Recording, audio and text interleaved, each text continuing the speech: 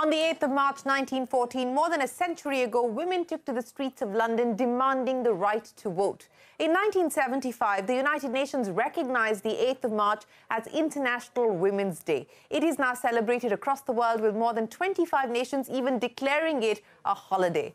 CNBC-TV18's Future Female Forward is an initiative to further gender equality, and over the next 30 minutes, we put the spotlight on the gender gap that exists in India Inc. and also highlight stories of women entrepreneurs and change agents leading the way. But first up, let's talk about the mutual fund industry, where women are drastically underrepresented. Women comprise only 9.8% of the total fund managers and manage about 11% of the total mutual fund assets. That's according to a report by Morningstar India. Shivani Bajaj joins us now with all the details. Shivani. Out of the total 428 fund managers in the Indian mutual fund industry, only 42 are women, reveals the Women in Fund Management report by Morningstar India. Even though the number of women fund managers has increased over the last 1 year from 32 in 2022 to 42 in 2023, women still remain drastically underrepresented in the mutual fund industry, with a meager 9.81% representation. The report also suggests that the total assets managed by women fund managers is approximately rupees 4.43 lakh crore, which is 11% of the total mutual fund assets. Over the last few years, there has been a steady decline in the percentage of the assets managed by women fund managers. This dip in the total asset under management by women is attributed to the exits of two big names, Swati Kulkarni of UTI Mutual Fund and Lakshmi Iyer of Kotak Mutual Fund in the last 1 year. When it comes to the tenure and consistency, only 9 women fund managers have managed funds consistently for over 5 years. On the bright side, the report also suggests that 82% of the AUM managed by women fund managers has outperformed the peer group average on a 1-year basis. Shivani, many thanks for joining us. 49% of women in the country are either not investing at all or are unaware of their investments. This was the key finding of the latest LXME Women and Money Power Report 2022. According to women financial advisors, many women have been made to believe that men manage money better, which is a myth. You can catch a special report by Shivani on CNBC-TV18.com, where financial experts chart out the key steps for women to achieve financial independence. Now, to an inspiring story. A recent NASSCOM report read that 18% of startup firms in India feature at least one woman as a founder or co-founder. The success rate is more impressive. A woman is at least one of the co-founders of at least 36 unicorns and potential unicorns in India. So as we celebrate Women's Day this year, let's tag along with CNBC-TV18's Kanishka Sarkar, who met one such amazing first-generation female entrepreneur who runs an Amazon delivery service and her staff, to learn more about their aspiration. 21-year-old Chandani is prepping for her workday. A delivery agent for Amazon, Chandani is excited about her first TV interaction and telling her story. First job है मेरी ये Amazon में delivery. ठीक है, हो गए 3 साल हो गए हैं मुझे कंटिन्यू करते हुए। मुझे अच्छा लगा, काफ़ी टाइम हो गए करते रहे, तो कंटिन्यू मुझे कोई प्रॉब्लम नहीं हुई है और बेसिकली मुझे काफ़ी अच्छा लगता है ये, तो मैं इसलिए करती हूँ। A female delivery agent ringing your bell isn't very common, but still, clearly things are changing fast. Chandani couldn't care less as she zoomed past the traffic to make timely deliveries. Chandani says earlier people were shocked to see a girl delivering a package, but things are changing now. मुझे अपना कुछ करना है, मतलब अपना खुद का business on करना है मेरे को, बस मेरा यही ड्रीम है और मैं यही करूँगी आगे जाके। Chandani is training to be a beautician and wants to have her own business someday. Young girls like Chandani are being supported by women like Manvi Dhawan, an Amazon delivery service partner who decided to start her entrepreneurial journey right in the middle of the pandemic. I had worked across telecom and banking sector, handling call center operations for almost 15 years. But then around 2013, I decided to take a sabbatical to take care of my children. They were really young at that time. But it was always clear that I have to come back and do something for myself.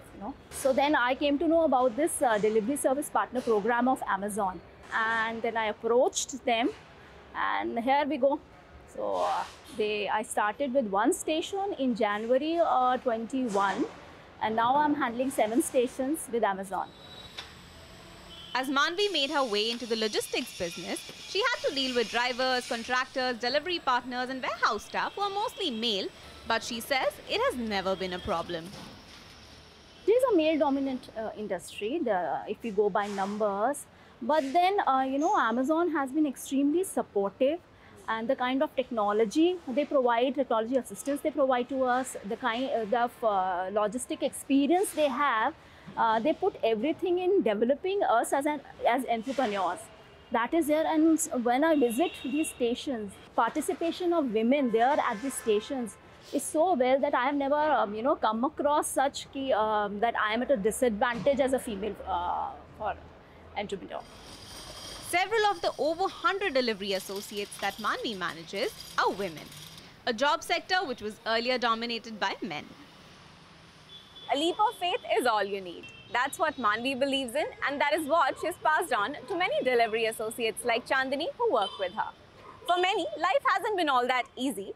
They had to fight family to be in the profession, some had to juggle shifts alongside their household works, and numerous other problems. But they never looked back, because the financial independence that this work gives them is priceless to them.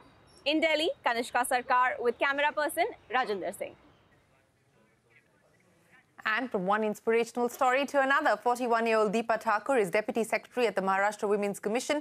Deepa cleared the Maharashtra Public Service Commission in 2007 and has been serving as a government officer for the last 16 years. Dealing with various crimes against women on the occasion of International Women's Day and as part of our latest initiative, Future Female Forward, a women's collective, Santya Gora brings you Deepa's story.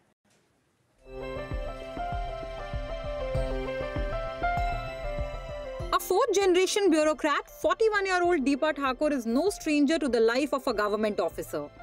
Currently serving as Deputy Secretary in the Maharashtra Women's Commission, Deepa says she's joined the family business, one started by her family when the British ruled India.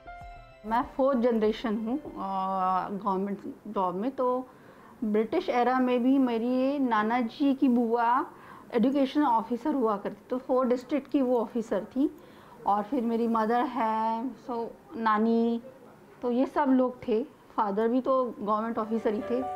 Deepa's work is not like any that her family has done. On a daily basis, she deals with cases of women who have survived various crimes, ranging from domestic violence to dowry harassment to sexual crimes. A big hurdle for women, she says, is that gender equality is a concept that's often either ignored completely or exists only on paper. It's a bias she herself faced at the start of her career. ये मेरा जब MPSC का interview था ना, मुझे ऐसे पूछा गया था कि हमें तो लग रहा है एजुकेशन वाइज हम बहुत आगे निकल चुके हैं, लड़कियों को बहुत सारी फैसिलिटीज़ हैं, बहुत सारी योजनाएं हैं, तो आपको भी यही लगता होगा. तो मैंने कहा देखिए ऐसा है ना, मेरे साथ मेरे कोई और भी बॉय अगर कोई कम्पीट कर रहा है, अगर वो इसमें क्लियर नहीं भी करता है तो उसे हाँ उसका अटेम्प्ट नहीं हुआ, लेकिन हमारे लिए मेरे लिए ऐसे कि मैं अगर ये नहीं करती तो मुझे शादी के लिए प्रेशर मेरा माउंट हो सकता है, लेकिन लड़के के लिए ऐसे कुछ नहीं है. उसका करियर बहुत इंपॉर्टेंट होता है एनीवेज, लेकिन लड़की के लिए तुम्हारा टाइम में शादी होना, तुम्हारा करियर, पूरा टाइमलाइन सोसाइटी ने डिसाइड कर रखा होता है लड़की के लिए, ऐसे है. Deepa believes it's the mindset that has to change if social reforms are to truly take hold and India is to become a country that walks the talk of equality. This is especially true, she says, for survivors of crimes against women, where empathy, compassion and respect can tip the balance and help ease the uphill battle these survivors face to reacclimate to life in society and overcome the trauma they have faced. Society के लिए एक बहुत छोटी छोटी बातें हैं, जैसे आप वो विक्टिम का सुन लीजिए, उस पर बिलीव कीजिए और छोटे छोटे चीज़ों में उसको हेल्प कीजिए, बस इससे भी उसका कॉन्फिडेंस बढ़ जाएगा और she will feel bit relax. बस यही ज़्यादा बहुत बड़ी बात है. Deepa firmly believes that understanding, support and empathy is the key to deal with the survivors of crimes against women.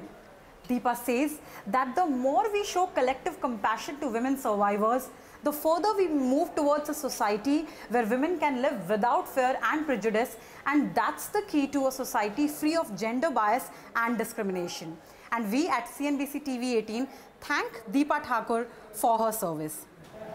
Thank you so much, ma'am. Thank you. A future female forward. Now, India has registered nearly 4.3 lakh crimes against women in 2021, 15% higher than in 2020. But there are dedicated men and women who fight these crimes every day. Police Inspector Anita Kadam is one such warrior. On the occasion of International Women's Day and as part of our latest initiative, Future Female Forward, CNBC-TV18 Sandhya brings you Anita's story. On International Women's Day in 2022, Police Inspector Anita Kadam's life changed. She was posted to the Social Service Branch of the Mumbai Police. One of the key focus areas of this branch is handling crimes against women and rescuing young girls and women who are being trafficked and forced into prostitution is a big part of the mandate. मैंने एक साल में कम से कम पीटा का जो है उसमें मैंने 111 लड़कियों को बचाया, उसमें 10 लड़कियां माइनर निकली है और उसके बाद मैंने बार के जो है टोटल मैंने 451 लड़कियों को मैंने रेस्क्यू किया है.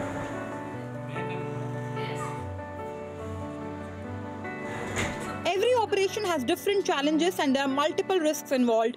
The job requires courage, patience, discipline and determination. Dummy जा रहा है तो इन्फॉर्मेशन निकालना है. शुरुआत वहाँ से होती है. जिस दिन टीम लेके जाते हैं अंदर, जो लड़की है हमने उसमें रेड कर दिया तो लोगों उनको डर लगता है पुलिस आई मतलब हमको अरेस्ट करेंगे, लेकिन हम लोग उनको छुड़ाने के लिए उनके हेल्प के लिए गए, उनको समझ में नहीं आता है. वो जिधर जगह मिलेगी उधर भागते हैं. विंडो रहने दो, कुछ भी रहने दो, छोटा सा ग्रिल रहता है वहां से भी वो लड़की कूदती है. हमारा ऑपरेशन रात का ही होता है तो अंधेरे में समझ में नहीं आता है. वो लोग ऐसे लाइटिंग रखते हैं कि बाहर का कुछ नहीं, अंदर फुल लाइट है लेकिन बाहर कुछ लाइट नहीं है. But the Social Service Branch was not Inspector Kadam's first brush against crimes against women, nor the first test of her bravery and mettle.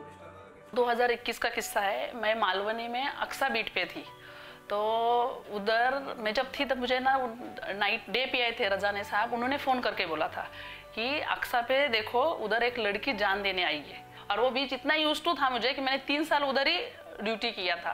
तो एक लड़की पानी के अंदर जाते हुए ऐसे दिखाई, कोई तो जा रहा है, लड़की थी पता नहीं था, लेकिन मैं वैसे यूनिफॉर्म में थी. मैं और मेरा कांस्टेबल भागने लगे. मैंने उसको अच्छे से समझा के बाहर लेके आई. Inspector Kadam insists that rescuing victims is just the first step and by far the easiest. The hard part comes after, when these young girls and women have to be rehabilitated and given the tools to pull their lives together and put the trauma behind.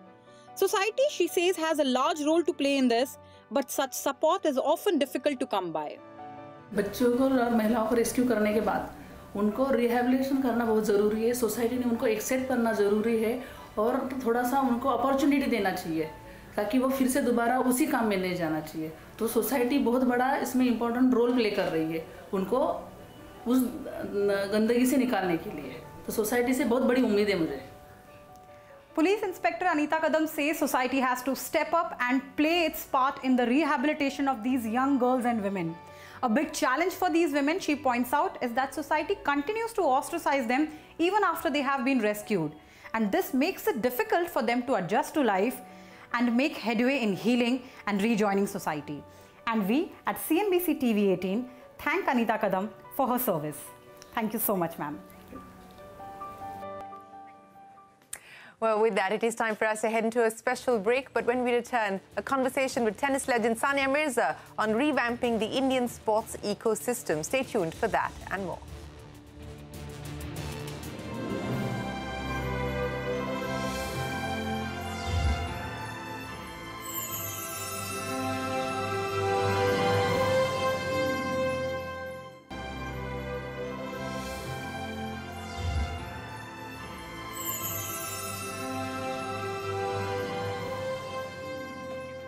Welcome back to the special episode of Future Female Forward as we mark International Women's Day. If you have to be, you have to be your own cheerleader. That was tennis legend Sania Mirza's message to young girls as she bids adieu to tennis after a glittering career. Mirza is a 6-time doubles Grand Slam champion and she's called on young girls to develop a thick skin. I spoke with Sania in Dubai. This was her message to young aspiring girls and women. Listen in. Biggest strength that you can have, belief in yourself. And if you're not your biggest cheerleader, God knows there's nobody else out there, because especially as young girls, you know, and playing a sport, like I'm just trying to draw a parallel, anytime you try and start doing something new, you're more often told you cannot do something than you can. you know, and that is just how it works. That's the nature that we live in and the society we live in. The minute you say, I want to do something outside, but what makes you think you can do it? Nobody's ever done it. I mean, yeah, nobody's ever been #1 in the world from our country, but I got there, you know. So that is the belief that you need to have, that you are, you know, how to become the best version of yourself, how to get the best out of yourself. You know, you're in the public eye, you're being scrutinized, you're being judged, you're being evaluated. Every single decision of yours on the court, off the court is up for discussion and national debate. How do you develop that thick skin where you say it's okay for me to make the choices that I'm making without seeking external validation? Actually, at 36 today, I can tell you that it's a lot easier. But trust me, when you put a 16-year-old, that's when I first had my first tryst with media, you know, and I'm like, oh my God, like all my friends are just worried about how to bunk school and meet boys in a coffee shop, and I'm here sitting in front of a press conference, and they're asking me questions about world, and I'm like, what am I doing? You know, it's very difficult. I'll tell you a story. Yesterday, I was on a flight to Mumbai, and Harleen Deol, who's a 24-year-old cricketer, the Women's World Cup cricket team was coming back, and she was sitting right next to me. I actually didn't know her name. I knew she was a cricketer because I saw her, and she started talking to me. And she was so sweet and she was so nice, and she started asking me, you know, just these questions, because I've also signed with a cricket league just now. So she was like, I'm so excited you're coming to cricket. And she was, I mean, she was so young. And I said, oh, you know, bad luck, you guys lost, you had a solid tournament in the semi-final. And she was like, yeah, but the media, they were killing us. They were so after us. And she's like, it's been 4 days since they lost. And she was like, मैं अभी भी सोच रही हूँ, दीदी, पता नहीं, you know, they're still talking about how badly we played. And I said, but if you're gonna take 4 days to get over a loss, Harleen, it's going to become very difficult for you. Like, trust me, you need to take a night and you need to get over it, because that's the only way athletes can work. So these are the kind of athletes, that's the pressure you feel when you're 24, you know, where she's thinking about it for 4 days. She's sitting on a plane and she's like, I'm going for IPL now, but they're still, imagine I have to face the media. And it is something that all athletes deal with. And I think people sometimes forget that we are human. They forget that we feel emotion. We're in a high pressure job all the time, you know. If you have a bad day, maybe you'll know about it, maybe your family will know. If we have a bad day, the entire world knows about it, and they write about it, and they have an opinion about it. And imagine dealing with that as a young, you know, young 24-year-old, 22-year-old with that much spotlight on you. So you have no choice but to be thick-skinned, because if you let it get to you, you're not going to get there. I promise you, you're not going to get there, because you'll have multiple breakdowns on the way, and especially today with the way media is. Well, keeping it real, Sania Mirza, as always. And with that, it is time for us to wrap up this special broadcast, the Future Female Forward. From all of us here on the team, thanks very much for watching.